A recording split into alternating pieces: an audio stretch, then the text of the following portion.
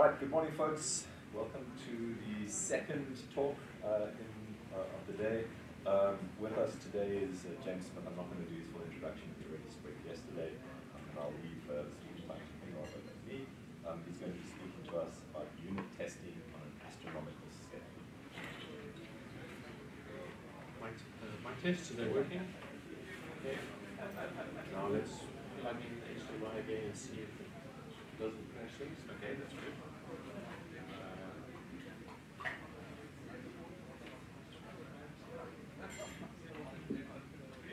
Right.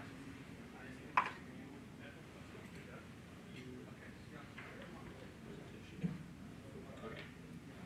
So I changed my title to software testing at an astronomical scale because I wanted to talk about unit testing originally, but I'm excluding that.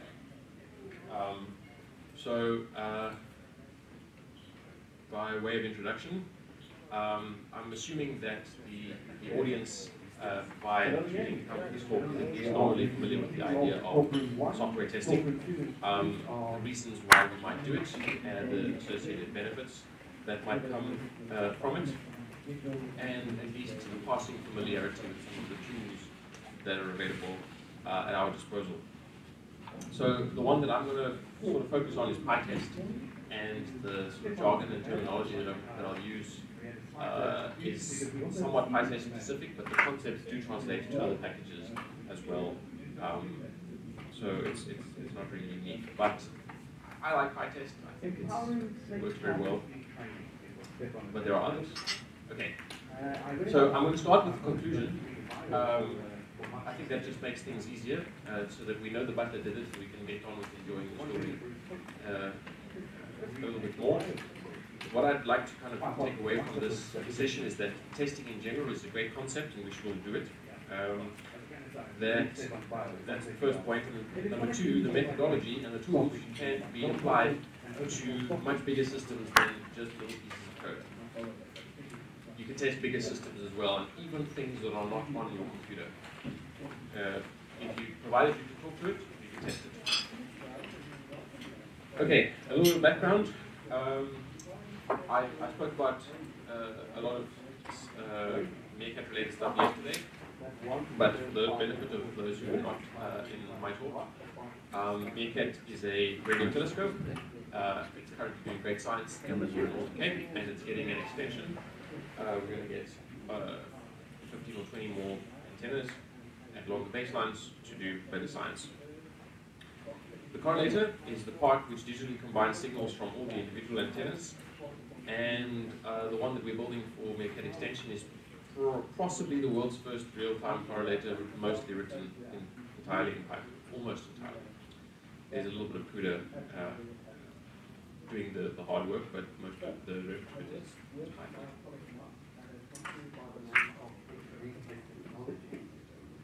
Okay, so I need to stay a little bit closer. Right. Okay, so if you know, so this is a sort of a diagram of the context of a correlator might have in an astronomical signal chain. The digitizers are the first thing. They're what you get an electromagnetic sort of radiation from the universe, and your antenna converts that into a voltage signal. Your digitizers will then digitize that voltage signal and provide the input to the correlator over here. The correlator does some signal processing activities, and then this gets stored in basically an archive, at which time the scientists can actually do their work. If you're familiar with data science, data engineering, the digitizer does the E part, the extract, the correlator does the T part, the transform, the archive is the L, and then your data scientists and analysts and whatever the case is do what they need to do with the data that's stored there in a very clean and sanitized fashion. So just to put you in a little bit of context for the problem at hand. And this is a picture of MeerKAT's correlator. So it's not a monolithic thing. There are roughly 280 individual processing nodes here. They're FPGA platforms and they're cross carrots. And there is the redundant master controllers, the little servers that that basically control and assign processing tasks and manage and orchestrate the tasks that the scarabs actually perform. So there's lots of functionality to verify to make sure that it actually works. There's many opportunities for things to go wrong. The interface between the correlator and the digitizers, the interface between the correlator and the downstream data subscribers, the interface with control and monitoring systems, and then even within the system we have many of our own internal interfaces that need to be made sure that they work. I'm going to take a little bit of a sidestep at the moment, and I'm going to talk about systems engineering, a term that some of you may be familiar with. And yesterday someone said I used the word FPGA and that gave post-traumatic stress disorder. I hope that doesn't happen when I talk about systems engineering today. But it is a formal discipline for designing and managing complex systems over their life cycle.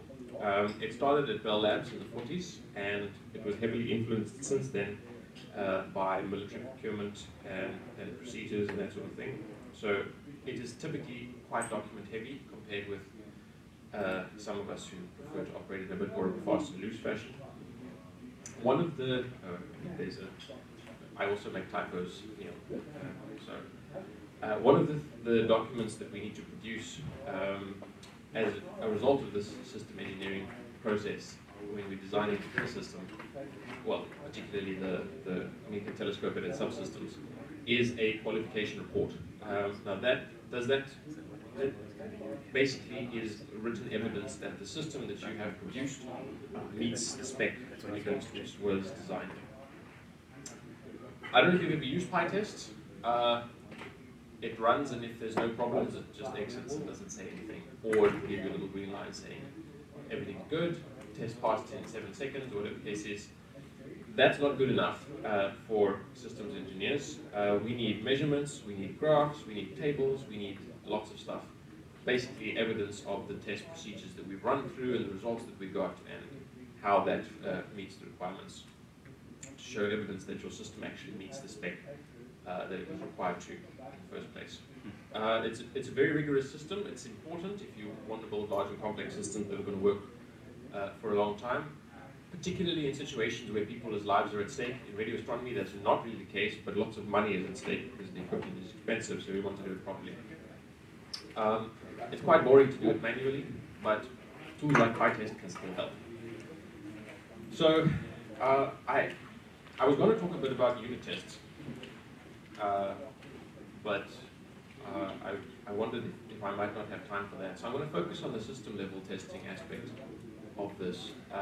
And I think it's interesting that we know if you've done software development for a while, you know about the concept of unit tests. You've got to take every little piece of your code and make sure that it does the thing that you think it does.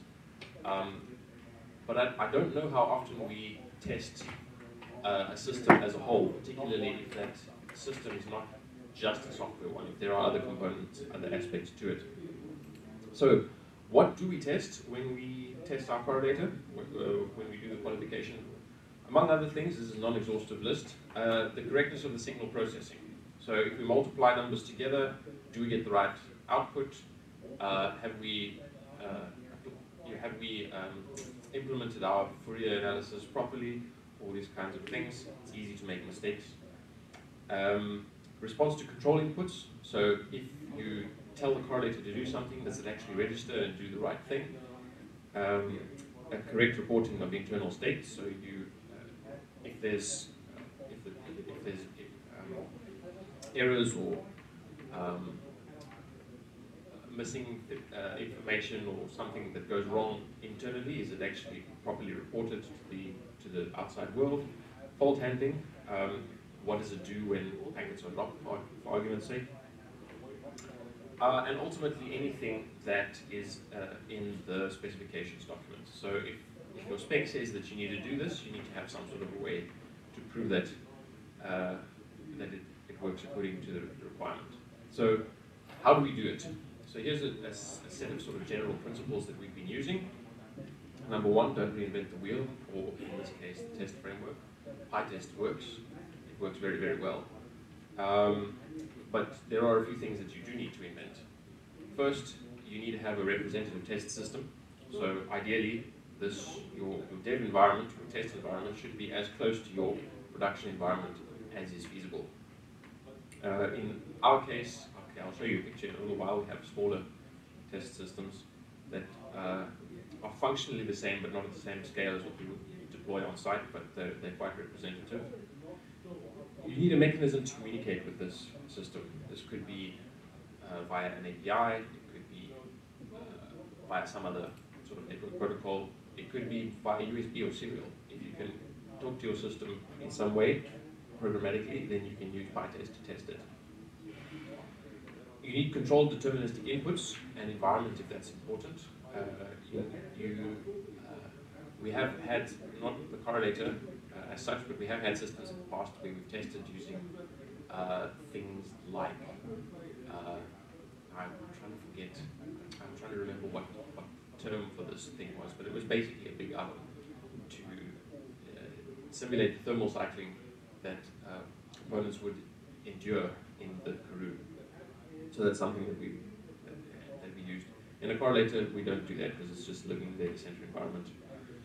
You need to have some way to measure the outputs of your testing, and you need to have a standard or an ideal, a requirement against which you compare these results. So these are our examples. I showed the picture of the correlator earlier. That's MeerKAT's correlator. MeerKAT extensions one I can't show you because we haven't bought it yet. But here on the left is a bunch of servers that have big beefy GPUs in them, and on the right there is I think these are 10 or 12 scarabs and a little sort of test control computer, which both these are situated in our lab in Cape Town. So the rest of the stuff is done in code using Pytest, and the thing in Pytest that does the hard work is called a fixture. Now, this is a great concept. If you have a test that you want to run, you have a device that needs to undergo a certain sort of number of tests.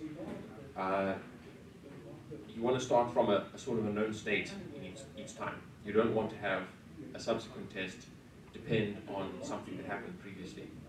So Pytest fixtures do that. So we have a fixture to, for example, start and control a correlator. For each test, a correlator gets started up, and the fixture returns a remote control, which is this little object that gives you kind of like an API, the ability to interact with that correlator while it's running. So for each test, you get a brand new one to make sure that your state is clean and your passing or failing of the test is not reliant on something weird that you might have done previously in the previous test. We have a fixture to start and control a digitizer simulator. So this is a computer that pretends to be a digitizer and composes input data that's deterministic that we can control, so that we can test the response of the correlator to that. We have a fixture to receive the correlator output, and we have a fixture to generate pages and pages and pages worth of documentation. Much easier than doing it by hand. Okay, so procedures and reports. One point on those. Detailed test procedures are an aspect of the systems engineering process. Usually you should start on these kinds of things early. While you're busy with proposing a design, you'll also propose some sort of procedure for proving that that design that you're going to embark on is how, once you've built it, how you're going to test it. This is, in normal cases, a separate test document, but the approach that we've taken is to let the test scripts be the test procedure document, and interleaving our code with prose describing how we're performing the test, thereby minimizing drifts. I have had, okay, so well, to steal your Hunt's phrase, I can neither confirm nor deny that I've read test documents or test procedure documents years after they were written and thought to myself, this is not at all reflective of how we actually test these things. So yeah, it's better to have your procedures in your documents as close to your actual implementation as possible, so that you can make sure that, if something does need to change, then everything can be done in harmony and according to the right procedures. Okay, and the same procedure, or the same Pytest fixture that's used for these procedures also produces the reports afterwards. So to demonstrate what I mean, I'm going to go through a bit of an example. And this is linearity, a test for linearity. So the linearity is the sort of property of the system where the outputs are directly proportional to the inputs. So if you have an input that's twice as big, you should have an output that's exactly twice as big as well. So Pytest tests take the form of Python functions. They just have test underscore at the beginning of the name. And the arguments are either parameters or fixtures. In this case, we don't have any parameters. We're just running through the test once. So this fixture here, correlator, starts correlator, gives us a link to control it, and when the test is finished, it will close it down. This one gives us the ability to receive the output from that correlator, and this one gives us the PDF reporter. So here's an example of what I was talking about. PDF report.step. So we start with the pros. So we select a range of scales for testing. So we're starting from, okay, so this is 0.5 to the power of I for I in range 10.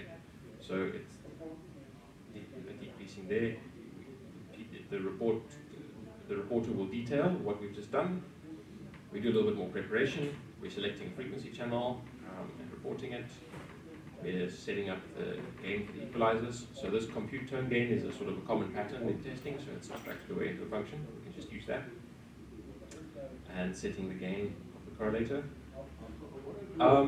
Sample tone response. So this is a common pattern. If you set up a deterministic input, you're expecting an output, you've got to get the correlator to do that. So that boring boilerplate is abstracted away in this function. And what we're given is the base correlation products, the output of the correlator for the given input that we wanted. I just select only the frequency channel that we were testing, because we don't need the whole band. Then we do a little bit of preliminary calculation. The correlator will give you an output in power scale. We need it in voltage scale, so we just do a square root to get back to voltage scale to complete linearity. Then we do some statistics, an RMS, a mean squared error. Then we generate a plot. So this is a cool trick. I should take a step back and explain this PDF report. It's a little bit misnamed. When I built it initially, I wanted to generate a PDF straight away, and I used PyLatex, and I thought it was really clever. But then I realized that if there was like a problem with the formatting, or I wanted to change the table or something like that, I needed to rerun the whole test. So version 2 of this fixture uses an intermediate step, so the data gets dumped as JSON. Also, shall I say, serialized and stored on the drive somewhere, and then another pipeline, another stage in the pipeline takes this and renders it as a report, so that if I do need to tweak something with formatting or a font or something like that, I don't need to rerun the whole test. I can just modify the script and use that JSON input. And so, if you didn't know this, Matplotlib also has a backend where you can serialize a text plot into JSON, and you can use it in LaTeX later on, which is quite nice. So this is the output. It's got a bunch of cool things that happen automatically every time you run a test. The first section is the requirements that are verified. This linearity test is just an informal kind of thumbs up one, which we use as a first line of, is this thing actually working? So there's no actual requirements verified here, but if they were, they would be listed in this section.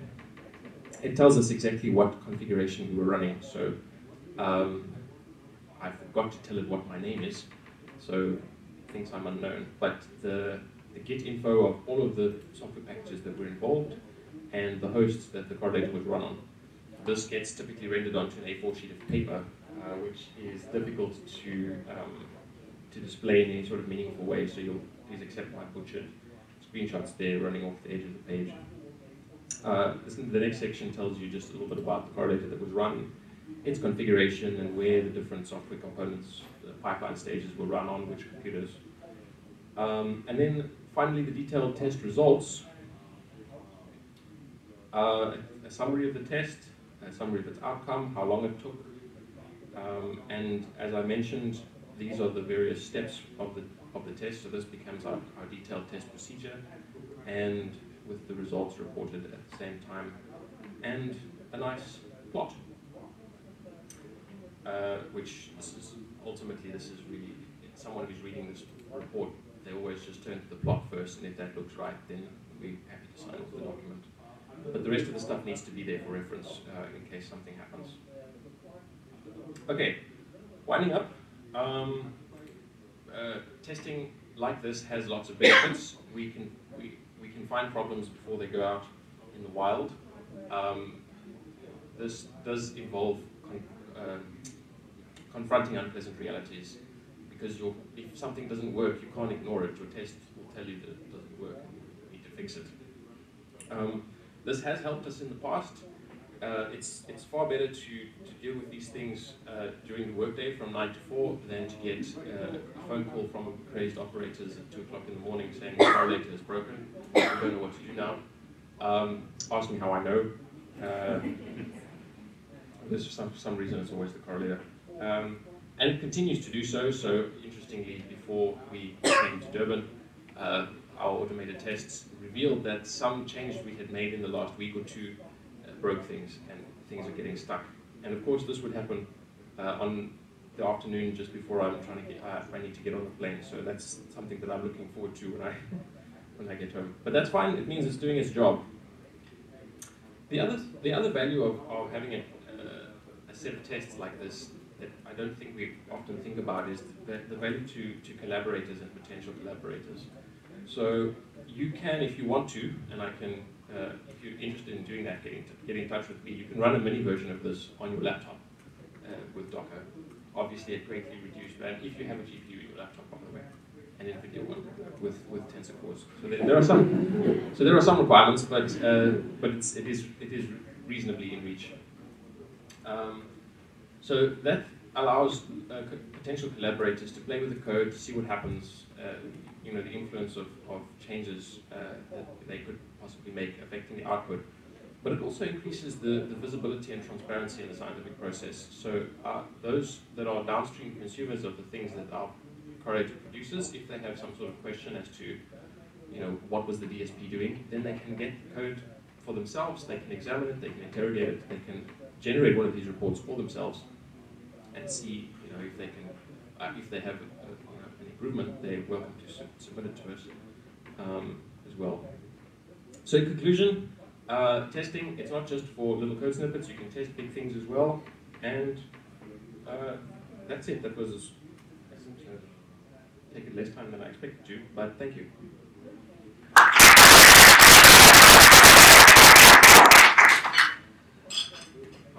How much time do I have left? Okay, so I can take questions, or I can possibly look at a little bit of unit testing now, if anyone is interested. But in the meantime, are there any questions? If there are, please approach the mic.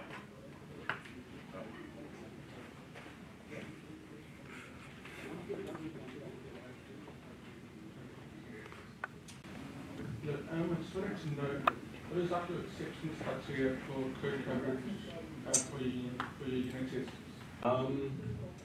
Yeah, so that's quite a challenging one. So code coverage, there's two sections to this. So I'm going to show you. This is sort of the layout of our repo, and Pytest stuff is in a folder called test, which is quite normal. But we have an extra one here called qualification. So this is just a normal.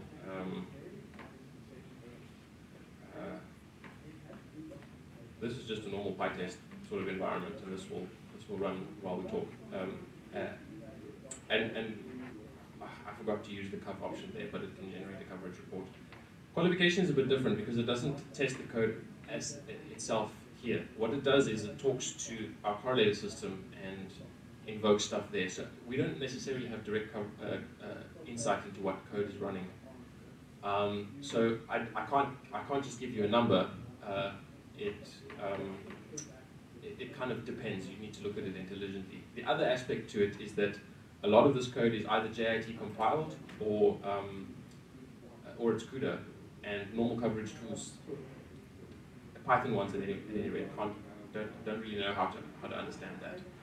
So I do use a tool like coverage to see, if there's a change, is it going up or down, and I like the fact that it highlights which parts do and don't get tested.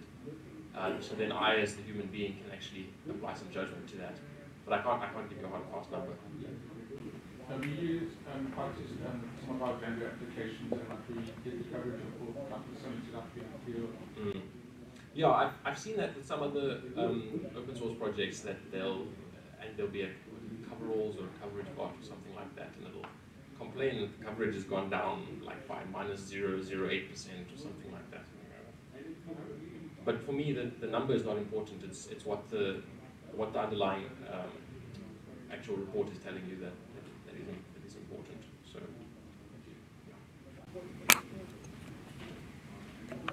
I was just wondering if there's like a reason other than the cost, because we've got to give it to system engineers for signing.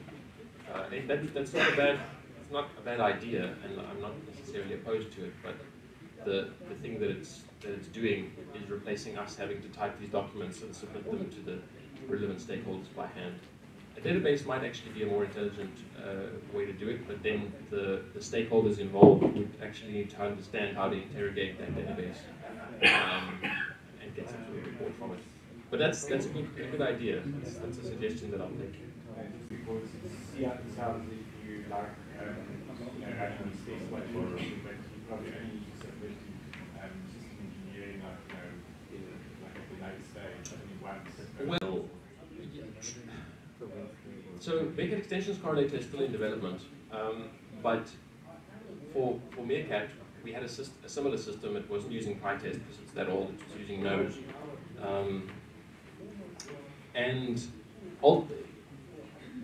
you'd think that the qualification report would come right at the end of the process, and it does, but often the end of the process isn't quite what you might think that it is. It's not the end. So there'll be an engineering change proposal, or we need to add this feature, or we've discovered a bug and we need to fix it. And once you change some aspect of the system, the qualification tests need to be run again to make sure that the change or the new feature that you've implemented hasn't broken anything else.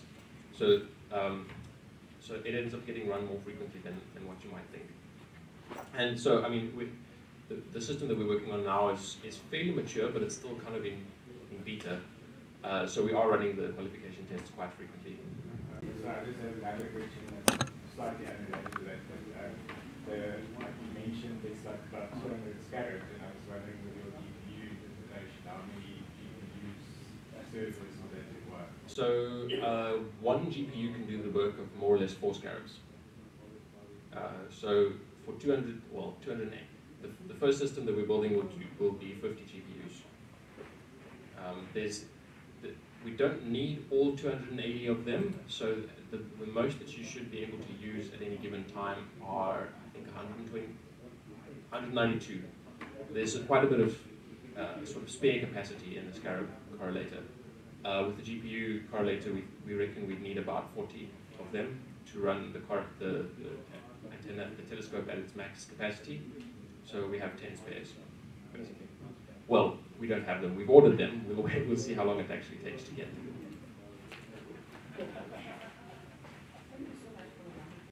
The question that I have is, if unit testing is testing the components of the system and they're aggregated from the whole system, then why is it important to have a system testing? That's a very good question. So coming back to the system engineering concept, and my boss is a system engineer. He's not here, so if I butcher this, he won't get angry with me. But a lot of the functionality of a system is often as a result of what we call emergent properties. So if you think of your legs as a system for walking, the requirements is you must be able to walk. Your knee is a system, is a component of that system, and you can test, like, can it articulate in a certain axis. But walking is not a property of your knee or of your thigh muscle. The muscle, the only thing that it can do is pull in a certain direction. So walking is an emergent property that only happens when all of the components are working together. So that's not something that you can test on a unit level. The other interesting thing is you often get, if you're testing in a unit environment, you have to mock stuff out that are the interfaces with things that are not in your system. So for example, an issue that I had with this one, the receivers, so the components of the correlator that do the ingest of data from the network. When you're running unit tests, you don't have a network, so you use Mocha or Monkey Patch. I forget which one of those two modules, but that functionality kind of creates a dummy that feeds you data so that you can test the rest of the logic of your system. I made a change to these things, and I thought that I was very clever because all the unit tests were passing. But it turns out that I wasn't very clever because the part that I made changes to was actually mocked out, so that unit tests weren't testing that at all. But that did emerge once we started doing a system test, which tested the whole thing from end to end. And it just crashed spectacularly, and then I had to figure out why. And then it turns out that I wasn't that clever. So yeah, those two reasons I think are why you would test at a system level as well as at a unit level. You wouldn't do it as often, so you would run your unit tests like probably, well, depending on what you're working on, probably every few hours, whatever the case is. So your system level tests might be on a longer time scale, but before you sort of merge any major change in, you would do a system level test as well. Thanks. Thanks for a great talk. Thank you.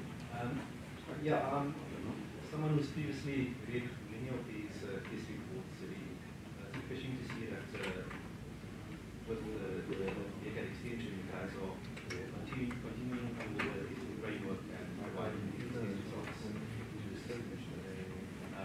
But I just want to have a question. So you mentioned in your slides that as part of the process is that the tests are developed based off the specifications. But there's always those level of tests that doesn't really satisfy a particular requirement. And what I found in the past was that these are actually the tests that provide a lot of information that solve issues on the system level. Have you guys found out a way or an easier way to feed that those tests back through the system engineering process to be able to rectify the requirements on the system level? That's a hard question, Suleiman. And what you're asking is more of a human question than a technical one. One of the issues that we have in Soreo is that our system engineers just like leave and work for the City of Cape Town instead.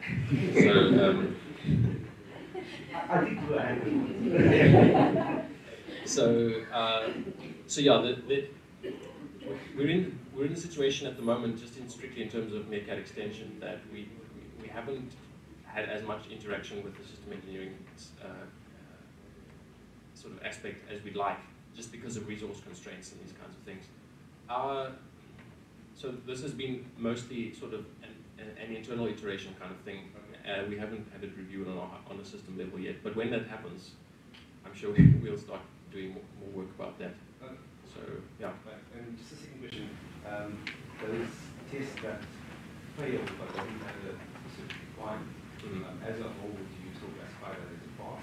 Everything else as pass? So the one, like for example, the one that I showed you doesn't have necessarily a pass or a fail criteria, and this is just a linearity thing, and it will tell you unless things are so bad that the whole thing crashes and fails, the Pytest will just report pass because there was no assertion that failed and no exceptions and what have you. But if we look at this graph and we see that it's going off on a, like an exponential tangent or something like that, like, then we'll know, like, okay, there's something wrong here. So, but that hasn't happened yet so far, fortunately. A question from you, James. So you mentioned one of your tests was passing at unit test level once you started doing the system test and integration test, and then you get the failures. Like, as a mechanical question, how do you go about figuring where the problem lies in the test? Yeah, that's a good question. The answer to that is git bisect. I'm not, is anyone familiar with that? Git bisect. So Git is probably my second favorite piece of software in the whole world, the other being the kernel, and they're both written by Linus Torvalds, so he's my hero. So what git bisect does is it lets you do a binary search on your code. So if you know that a problem was introduced at some point, it helps you find it. So you tell Git that this commit is bad, but I know that this commit in the past was good, and it cuts it in half. So what's in the middle? So you check out that part, and then you test there, and if it's good, then your problem space is reduced in half. If it's bad, then the thing that made the change is probably, you know, there. And you repeat that process until you find the commit that was that introduced the problem. And so that sounds easy and straightforward. It's not always as such, but in this case, that's what it was. So I could able to see, when I did this, it broke things. I didn't immediately know why, and it required a bit more experimentation, but at least I know what I did that broke the system. So, sure. Any other questions? Did you want to say something about unit testing, or we good? Well, I mean, I think we basically covered the concept.